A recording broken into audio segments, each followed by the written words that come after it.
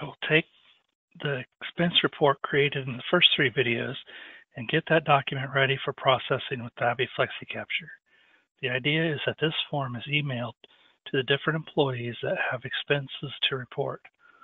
The employee will fill out the document and save it to a specific location so FlexiCapture can process the document, find the useful data, and save it to an enterprise system like QuickBooks. Now let's get started. Open FlexiCapture Project Setup Station and create a new project.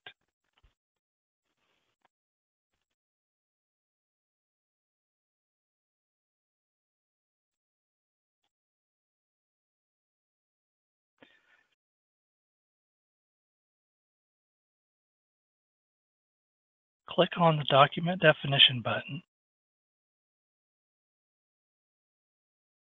Click New. Semi-structured documents. Next. Load image file.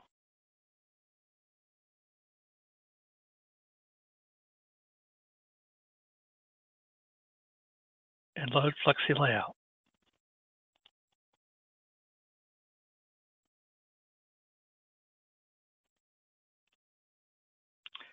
Click Next. Rename the definition.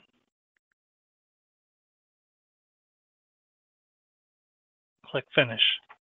The work area is divided into 3 main parts: document structure, document data form, and image view. The document structure was set up in Flexi Layout Studio as well as the data form. I brought in a document that had some data already on it so we could do some testing on the document without having to create batches and running them through the whole process.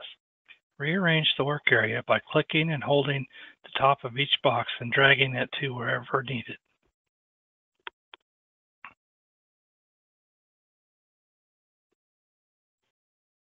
After setting up the work area, run a test on the document. The name, statement, and table were all recognized and the data was found correctly. Click the Save button and exit the document definition editor.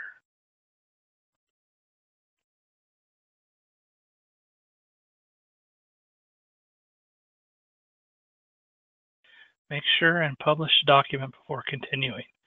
Click Publish, Yes, then Close. Now set up a batch type to let the software know what document type it is looking for. Projects, Batch Types, New. None of these settings need to be changed, so Next. In the document definition section, pick the Select option, Add, and select the document used in this batch. Select Close, Next, Next. The workflow section lists how the documents in this batch type will be handled. After deciding the workflow, click Next. Name the batch type and click Finish.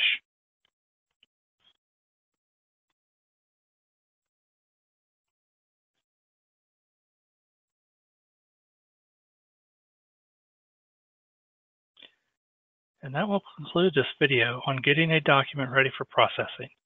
In the next video, I will demonstrate how to create and process a batch. Thank you for watching.